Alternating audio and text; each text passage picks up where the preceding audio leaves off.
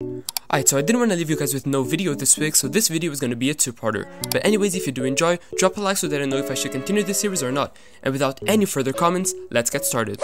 Gauntlets are one of my favorite parts of Geometry Dash. Their difficulty range makes them enjoyable for both new and experienced players. The requirements for a gauntlet are actually pretty simple. The level needs to be well themed, the difficulty needs to gradually increase with each level, and last but not least, they have to be fun. So are the official Geometry Dash gauntlets actually good? Find out here in episode 1 of Ranking Stuff with Wompper. Don't know if that's gonna stick, but we're going with it anyways.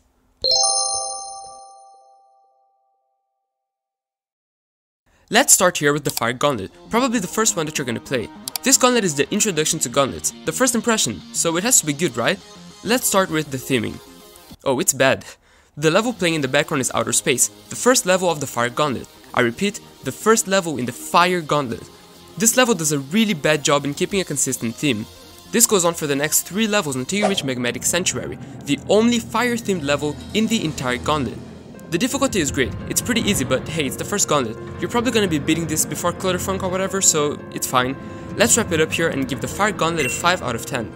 The Ice Gauntlet is a massive improvement. The first level is Amplification, which is an ice-themed level. The next ones are less focused on the ice part, but I mean, at least they're blue.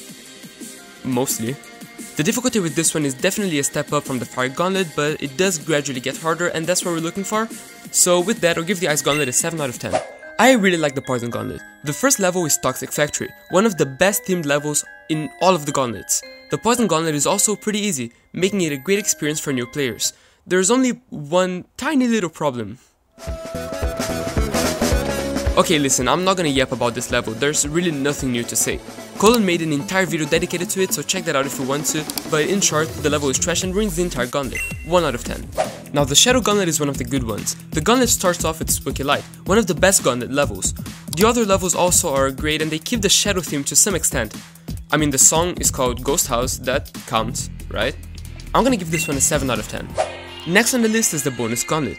This one is interesting because it doesn't really have a theme. I guess the levels have to be energetic and colorful, but really there are no requirements for anything.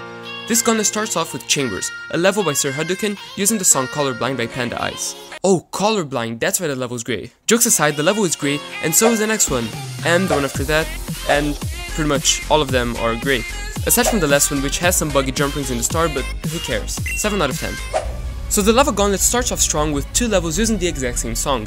The levels are kind of lava themed, but that's not really important. You know what the main talk about this gauntlet is, and that's Fire Aura. Fire Aura is a 7-star that is harder than a few easy demons that I've played.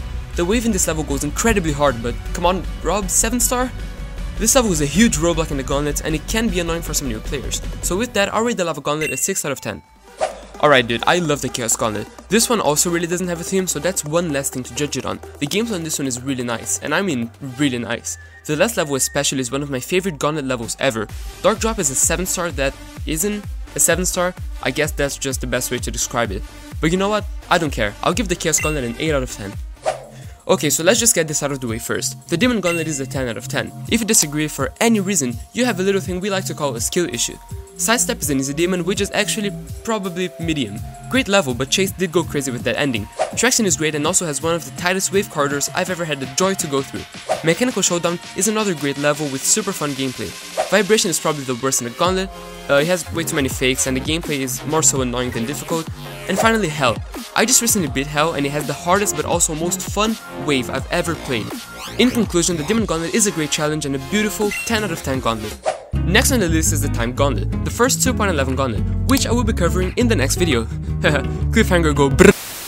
This is my 100th video on the channel. We're at 800 subscribers and the support has been unreal, so thank you all so much for watching. Drop a like if you enjoyed, drop a like if you didn't, and with that, I'll see you next time. Yo dude, if you're still here, comment banana down in the comments so that I know that you watched the entire video.